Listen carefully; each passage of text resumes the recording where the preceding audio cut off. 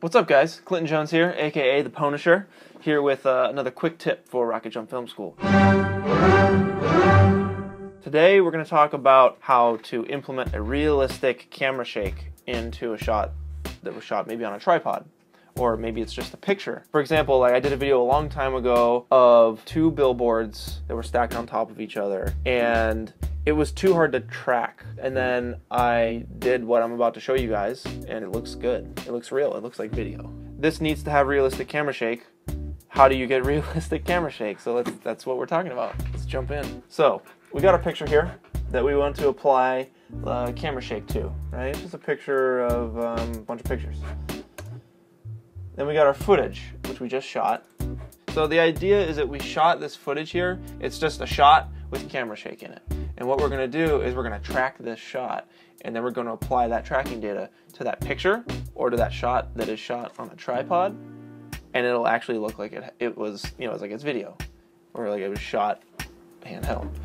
So I'm going to grab our picture and bring it into the new comp here.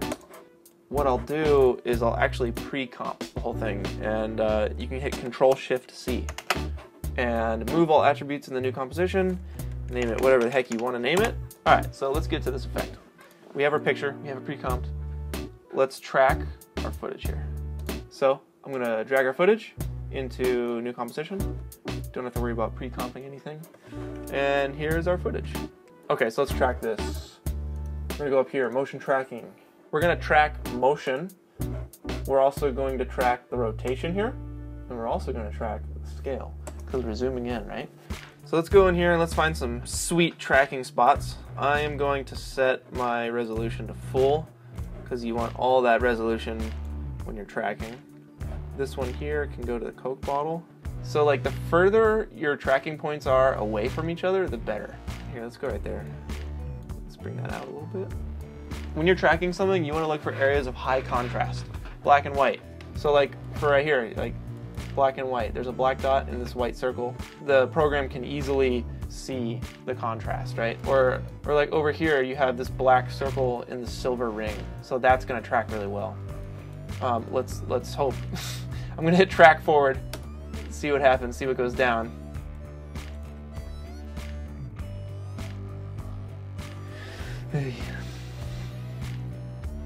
Sometimes it helps pausing it and then going one frame at a time.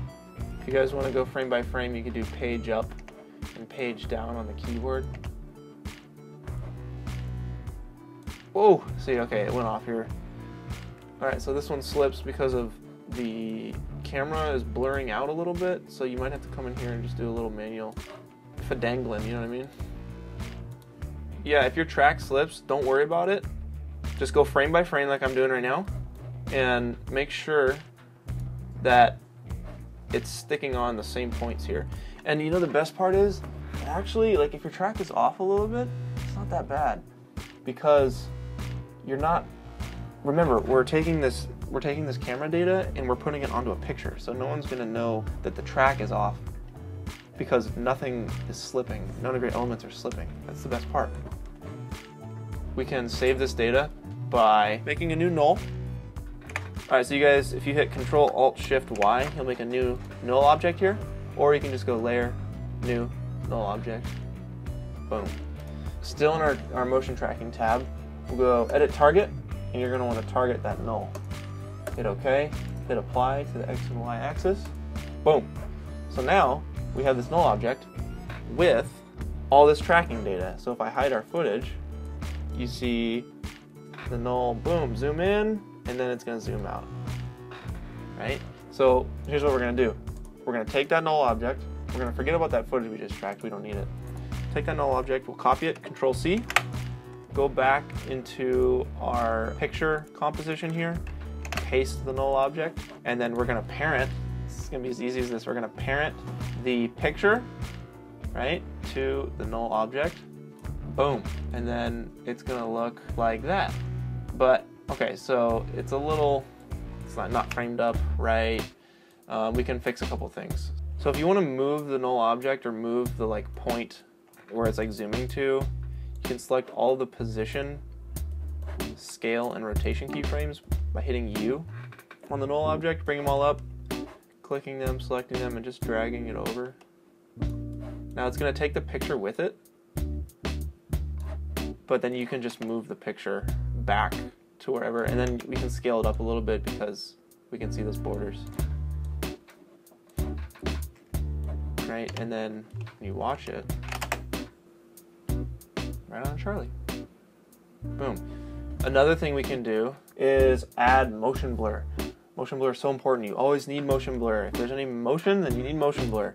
So for our picture layer, we're going to check the motion blur tab, and then we're going to turn on motion blur for our entire composition.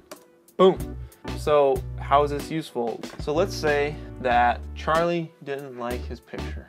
Why don't we just make this whole thing Charlie? You can put a poster here, and then you go back into your other composition, and it'll all be tracked on, and it'll stick perfectly. So you guys get the idea, like, you can put anything on that door. So you can take this quick tip. I don't know how quick this tip was, but you can take this tip and put it in your pocket. I hope that these will aid you and in your filmmaking endeavors.